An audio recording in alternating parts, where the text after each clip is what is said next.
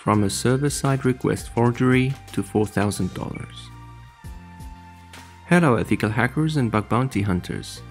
Welcome to this new episode where I show you how I found a server-side request forgery, then I will explain how I was able to escalate it to obtain a remote code execution.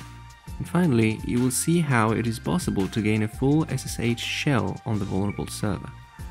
If all this seems intimidating for you, let me tell you that it's not really the case. Just make sure you stick around with me until the end. I promise you're going to learn so many things today.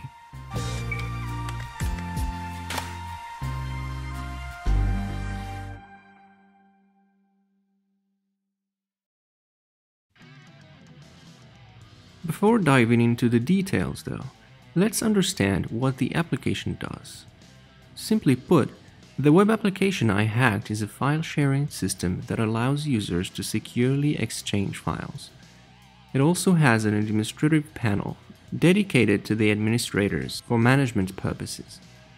They can create users, configure internal servers and networks, etc. To honor the responsible disclosure policy, I will not tell the name of the application. However, this changed nothing in what you will be learning. You can definitely apply these tips and tricks on the bug bounty programs or the penetration testing projects you're working on. Phase 1. Enumeration. The first phase of any security testing is enumeration.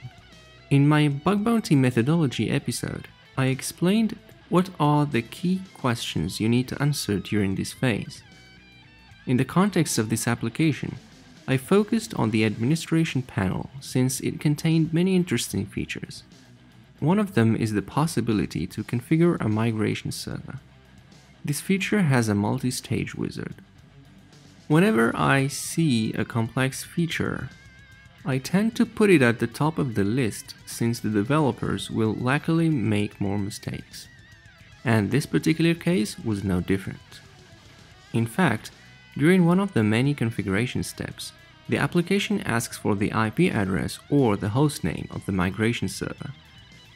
For me, I started hearing inner voices screaming, SSRF, SSRF. Wait, what is SSRF in the first place?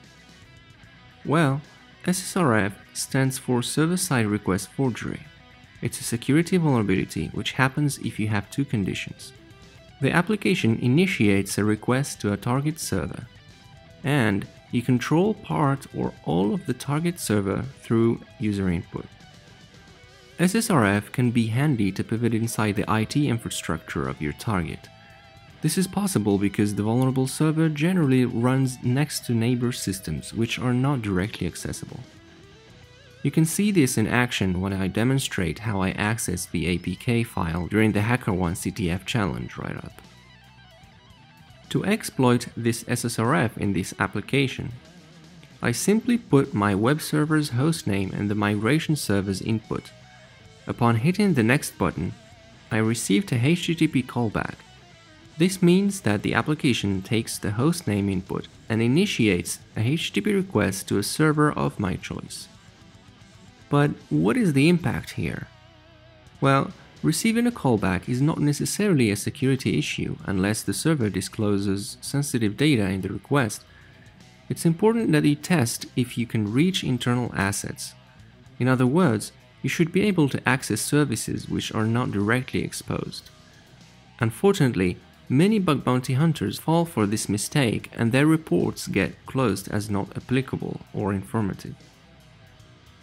In the case of this web application, I get different error messages depending on whether there is a service running or not. But that's all about it. I can't interact with those services. Therefore, this SSRF is not really impactful. But wait, maybe I can run arbitrary commands and exfiltrate the results in the callback. This time, instead of using my domain as a callback, I injected an operating system command as part of the callback subdomain.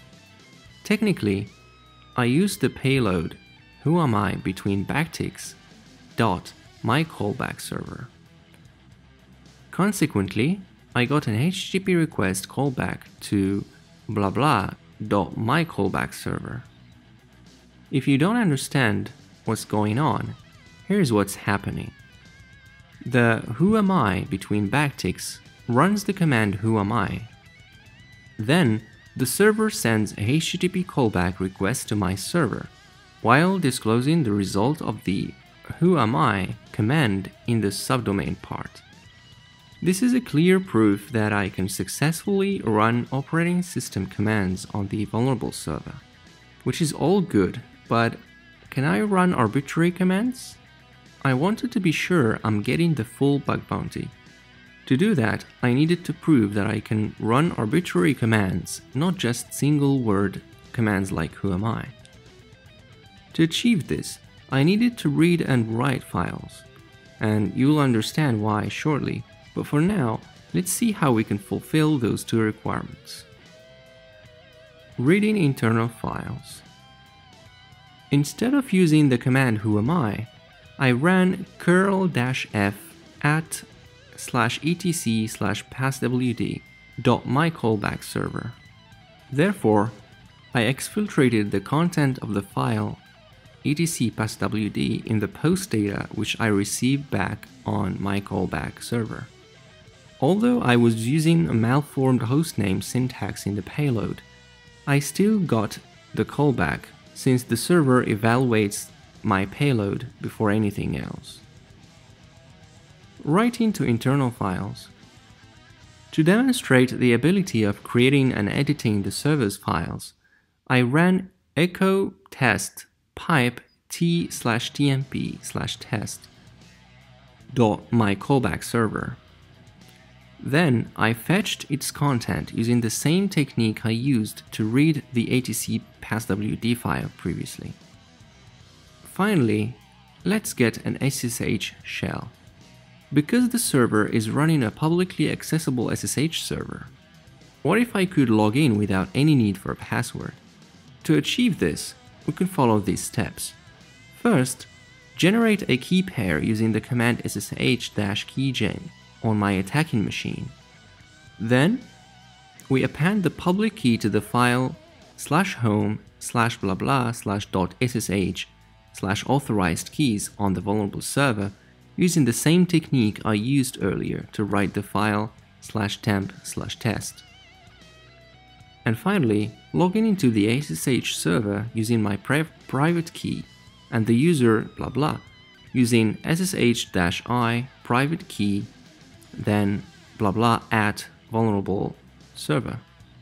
As a result of this clear and precise impact, the team quickly triaged my report and awarded me with the highest bounty.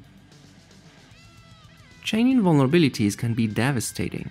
In this write-up, you learned how to combine both SSRF and command injection to achieve remote code execution on the vulnerable server.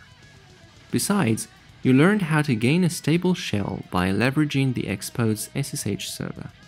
Finally, you learned that it's important to demonstrate a clear impact if you want to receive the highest bounty. I hope you enjoyed this episode as much as I enjoyed preparing it. Make sure to like and subscribe to this channel so that you get updates when I publish a new video. Also, tell us what other techniques you would like to cover next. And if you think of another attack vector you might have used to exploit this scenario, share it in the comments below. I'd love to hear your ideas. Don't forget that there are supporting blog posts to most of the videos for further reading. I encourage you to subscribe to the newsletter and receive an article on every Friday to end your week on a hacking content from thehackerish.com. If you are new to hacking and want to learn the basics, read the OWASP Top 10 theory and hands-on articles on thehackerish.com and apply your knowledge on the lab which supports them, which you can download on the same site. If you enjoy learning with videos, I invite you to watch the OWASP Top 10 YouTube playlist. However, I really encourage you to first try to solve the lab exercises before spoiling them with the videos, as they contain mostly the solutions. Until the next one, stay curious, keep learning, and go find some bugs.